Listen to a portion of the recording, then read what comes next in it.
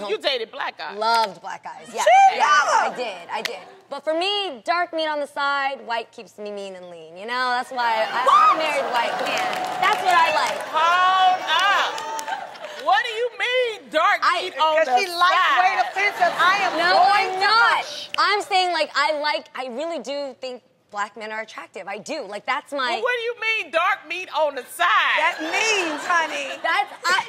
You know what that means. Wait, what are you reading it as? I know, how did you say it? I'm just saying, like, when I think about men, I like dark men. I do. Right, you like your main man to be white and your side piece to be dark.